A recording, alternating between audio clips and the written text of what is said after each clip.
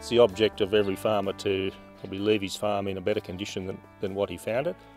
We're continually striving to improve the efficiencies of not only that farm, but of the value of that asset. My children love being here. They are always very involved in what we're doing here on the farm.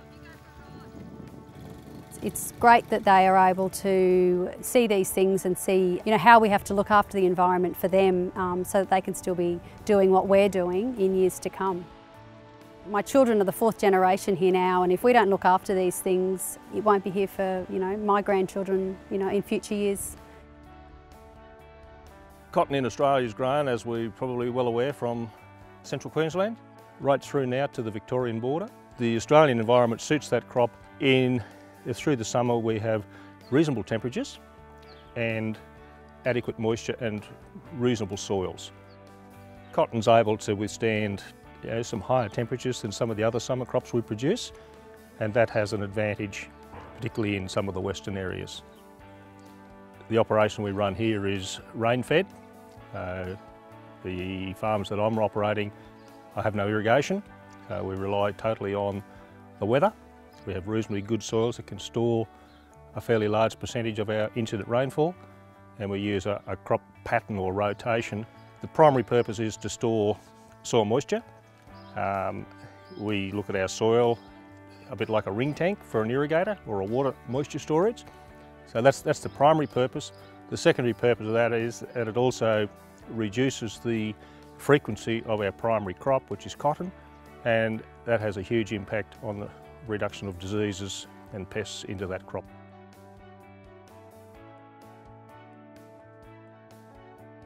We're all flood irrigation. We don't have any overhead irrigation or drip irrigation systems on this farm.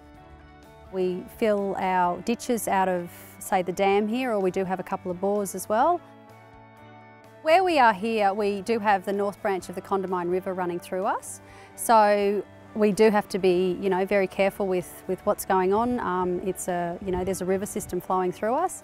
Proposed with the introduction of in-guard cotton originally, and then the boll-guard cotton has seen a huge reduction in insecticides. Growers would have seasons of 17 to 20 insecticide sprays in a season.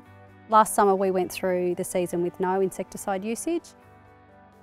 In our rain-grown situation, the single biggest resource to our farm is our soil, and probably for irrigation it's also the soil that's very, very important.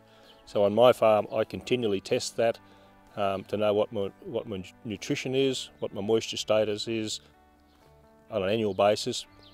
Any decisions or any inputs therefore that we add to that system, we know scientifically and quite succinctly as to why or what we need in that system to drive the level of production that we're chasing. 10 years ago people would have been happy if they had a yield of 3 bales to the acre, whereas now everyone's trying for 4. Yeah, there's just that much more potential with the varieties that we're growing these days, which comes back again to our researchers and what's become available to us. So here we've got a temperature probe. It's giving us a live temperature reading, which for cotton growers, it's another one of our environmental factors that we need to take into consideration at planting time. We need a minimum of 14 degrees at planting depth for 3 consecutive days before we want to look at planting, so that we'll get correct seed germination and emergence. This data is recording live back to a website, and cotton growers through all the valleys here in Australia have access to that information. We can view it on our computers at home any time of the day, and it's just a constant recording 24 hours.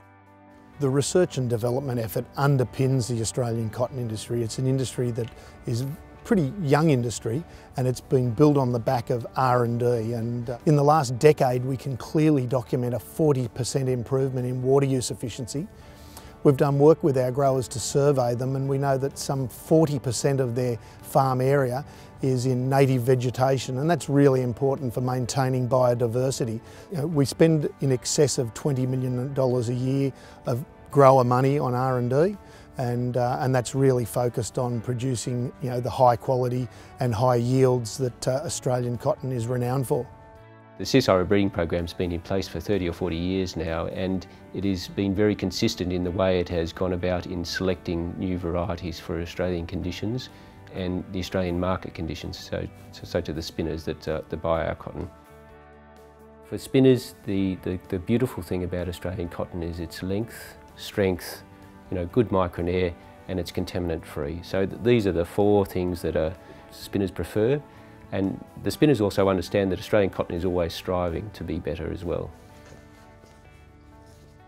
As far as responsible cotton production goes, Australia again has an enviable reputation.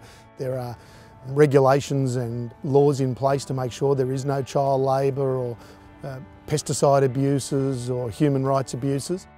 We really want to be recognised as being responsible, ethical producers of a magnificent natural fibre, and really through our efforts drive cotton consumption, and that's important, because the other alternative is man-made fibres, which are produced, they're oil-based synthetics, and we have a magnificent natural fibre that has tremendous properties, and we want to make sure the end users recognise that cotton is produced in a very responsible way.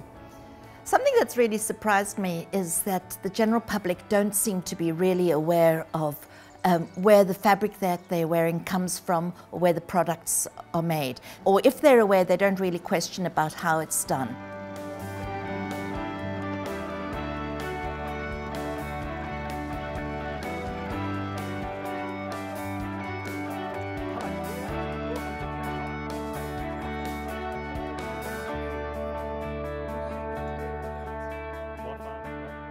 The reason that I came out to Kintyre in Pittsworth is that I wanted to meet a cotton grower and see where the product that I actually love working with actually comes from. So I wanted to see where it all starts.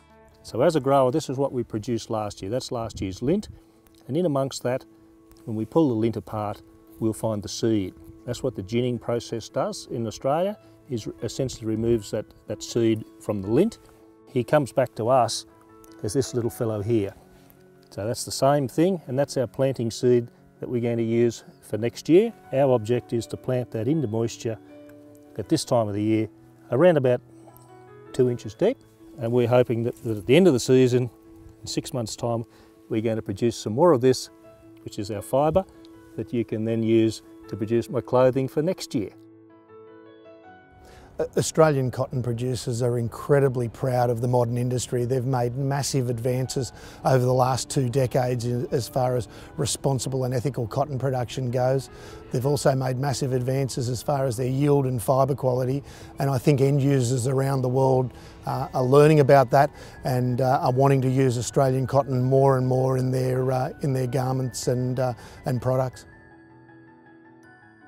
I would like to see our world actually moving away from this throwaway society where you buy rubbish that's washed and thrown away, doesn't last the season or lasts 1 season. I think cotton is really terrific in that sense. I think it gives us a little feather in our cap and a skip in our step that we are able to produce at the world's best level. It's great to know that we can grow something here on our farm that then ends up as fibre used all over the world by some of the top designers. It's just great to know that we can do something like that here on our farm, and that it's so highly regarded across the world.